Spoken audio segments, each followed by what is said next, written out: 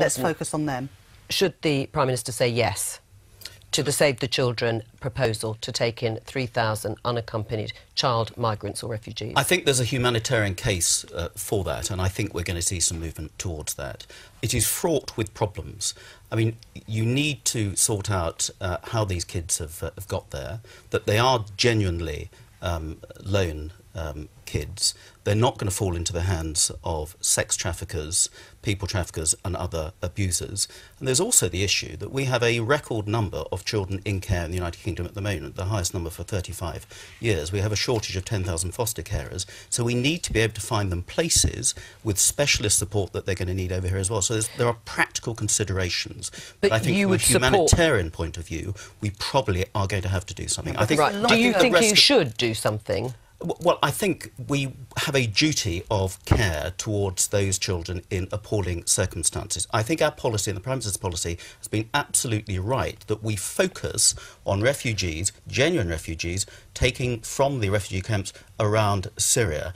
And it's Germany who has unilaterally suspended all the European immigration laws and has caused this crisis. And there's now a big backlash against this crisis across the whole of the continent of Europe. Right. We mustn't be drawn into that. Well, and on that, flowing from that, are European governments right to have put up their own temporary borders to deal with this crisis? Well, you can understand why they're doing it, and also this is why this has to be resolved, because unless this is resolved about who takes what share, they all end up in Greece or Italy. So should Britain have taken part in a quota? No, not in a quota, but we should on the children. Yes, but before the children came up, there was, as you know, this proposal for a quota system, which would have been what you've just said. If everybody had taken a quota of refugees and migrants, then, as you said, it wouldn't have led to this situation. We need to work together with European countries to make sure that people take their fair share. But I don't think a crude quota system. But on the issue of these children,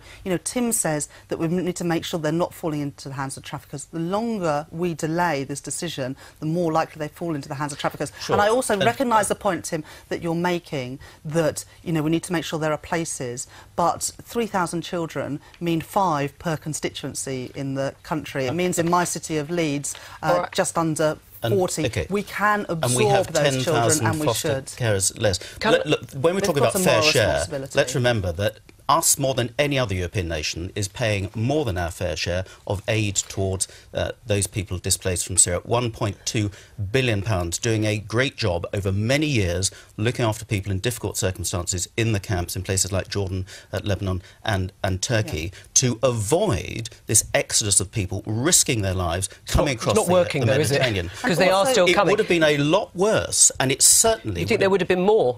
There would have been more, and if Germany hadn't unilaterally opened its doors, suspended Schengen, suspended the Dublin Convention, then we wouldn't have this sort of crisis now. And if they'd spent the money on the ground looking after those people closer to Syria, we would not be in this position we're in now. Let's talk about the border patrol guards, but let's talk about the border patrol guards, because, as you say, something needs to be done. The Czech president has called on EU member states, including Britain, to send 500 soldiers to bolster the continent's border patrol and coast guard. Would you support British soldiers going? Well, I think if that is what is needed to protect our borders, but also there's a reason why these people are flowing in, because they are fleeing terror. And I would just say on this point about we're spending a lot of money, we're also spending a lot of money taking military action, but also we need to deal with the root causes of the problem and the people who are fleeing. So you would support then the border terror today? I think really, Joe, the point is we've got to deal with the reasons why these people. But the crisis is now, and if that was one of the proposals now, would you support Britain sending soldiers to a border patrol on the continent? Well, I think if we're just keeping people out, we are not dealing with the problems that we are facing. We have got to both provide the support for countries that really are on the front line, obviously in Syria, but also in Lebanon and in the camps, to make sure that the camps there are, and the countries who are supporting the refugees are living in humanitarian conditions, so that they are not then forced to leave those countries. All right. But then also, when they get here, that they are not not then exploited as many children are being at the moment. Well, but Rachel has said that there does need to be some sort of assistance. I mean, would you support British soldiers or British personnel effectively defending what has been the Schengen zone? What's it going to look like in practice? I mean, Fortress Europe in practice, are we going to have British soldiers on the beaches off Greece with guns drawn saying you're not coming off those boats? How practically is this going to happen? We should be doing, Europe should be doing a lot more dealing with places like Turkey, which is a safe country, to work out why those people are risking their lives to come across from Turkey to Greece in most cases also help in the first place. And I'm not sure how placing a lot of soldiers on the beaches in Greece or Italy is going to solve that problem at all. If Jeremy Corbyn were Prime Minister now, then we would be talking about much bigger numbers. Absolutely. Because he would like to irresponsible. Do the same as Angela Merkel. Is he irresponsible, as Tim said? Would that be irresponsible? I don't think that we should have an open border policy. I don't think that that's right. So he's whether wrong. it comes to asylum seekers or economic migrants. You know, the reality is there are pressures on public services in this country. There are pressures on wages, on homes and all the rest of it. And so I think you've got to have clear rules, both on asylum and on economic migrants. And it was a pretty cheap publicity stunt by Jeremy Corbyn over the weekend, going to those camps. The questions he should have been asking is, why are there 6,000 people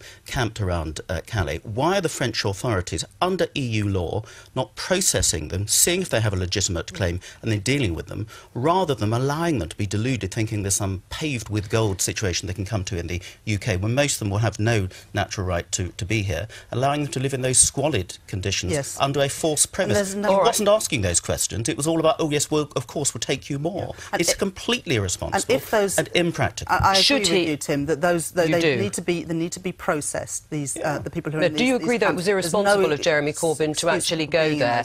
That it was a cheap publicity? I don't know. I don't think it was a cheap publicity stunt. I think it is right that somebody in a position of responsibility like Jeremy Corbyn does see for himself the situation that is there, because then you're able to take a more informed decision about it. But I do think that it is important that we don't have an open border policy. That is not right. It's not right for people who are already here. But there is something practical we could do. And actually, we need to build a cross-party consensus on this between Jeremy Corbyn, the Prime Minister, and us backbench MPs about these 3,000 children. But we can do something about that. If we all argue from the same but just saying, of course, we're going to take lots more is just completely No, but that's why I've tried to creates more resentment in the UK about whether we should be doing as much as we are. Is that because you're embarrassed by what Jeremy Corbyn has said? Because I think that we are perhaps on the cusp of doing something that is the right thing to do, which is taking those unaccompanied children. I think that is a moral responsibility and something we can build cross-party consensus. Loughton, do you think that is going to happen in the country? You said at the beginning you thought. I think we're moving there. I think because it's clearly under. I haven't been told at all. It's clearly under discussion. The comments were just including yesterday. I think it will be odd if something now didn't happen. Let's talk about the wristbands. Asylum seekers in Cardiff being made to wear wristbands in order to receive food. You think it's appalling? And marking them. I mean, why do you think these problems keep occurring? We had the red doors issue. Again, marking out those people who are either going to receive food vouchers or help. Why do you think this is happening? Just a bit of common sense needs to be used here. To use tactics that smack of the Nazis about putting badges on people is completely unacceptable. We have lots of technology. Give them a smart card so they can get their food vouchers. This is what happens when you stop thinking about people as humans. Absolutely. These are humans just like the rest of us, and to treat people in this way is despicable, and it has to end. Well, we'll no doubt hear from the government what their decision will be.